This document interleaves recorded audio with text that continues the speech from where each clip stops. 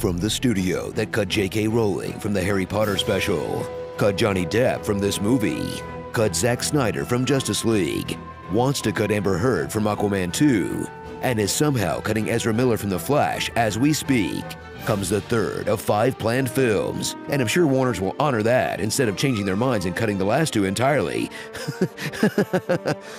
Yeah, we're not getting another Harry Potter movie for a long time. Fantastic Beasts: The Secrets of Dumbledore.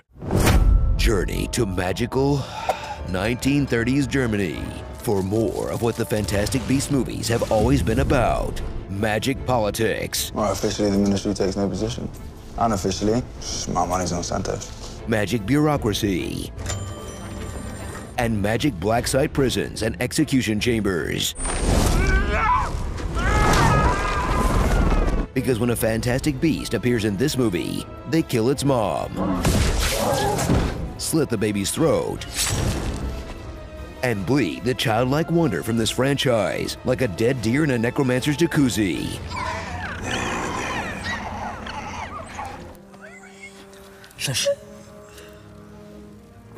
Every soft boy and small bean's favorite character is back, Newt Scamander, who's so unnecessary to the story, they make an animal pick the next president so he has a reason to stick around. You're all right, little one.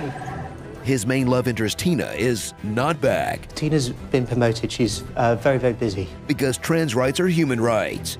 Also returning is Jacob and his permanent O-face.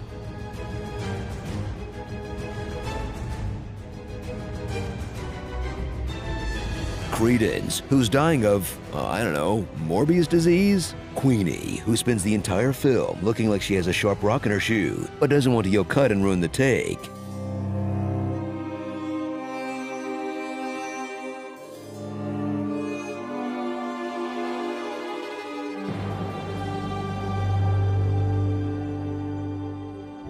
And a bunch more characters who may or may not be carryovers from the last film. I mean, almost none of us are, of course, no matter how good of a person one tries to be. Was she in the last one? I feel like I'd remember that accent. Put yourself in danger to save a perfect stranger.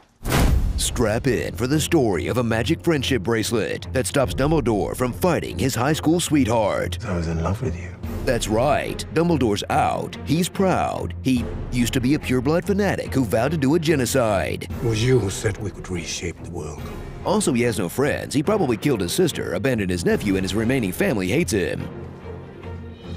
Thrill as he takes on his old flame, Colin Farrell, Johnny Depp, Mads Mikkelsen's Grindelwald, a guy who hates the human race, but loves to cup a face. That's twice you failed me. Using a plan that's hard to follow by design, see? If we hope to defeat him, then our best hope is to confuse him. The fact that everything didn't go precisely to plan was precisely the plan. Resulting in the franchise's latest climactic goo-on-goo final duel. Only the wizard with the most potent goo can win. Ready, set, give.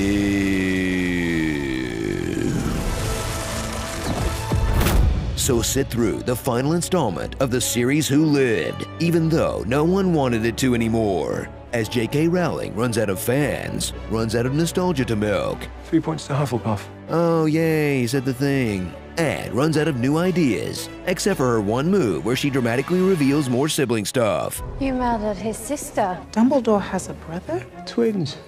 We had twins. My sister was an Obscurium. She's my brother. She's my sister. She's my brother and my sister. Don't tell J.K. Rowling. Starring Dr. Doolittle, Jude Lawfully Good, Hannibal Lecter, Lovable Mug, Yes Queenie, Come, the magician. I used to ship him, now I'm not so sure. One Dope Queen, assistant to the regional commander, The Flush, Crab People, and the Mexican pizza at Taco Bell. Astonishing. Never heard something that looks so repellent tasted so delicious. Harry Politics and the Chillin' of a Villain. You don't need a magic spell to erase the memories of these characters, dude. The movies did that all on their own.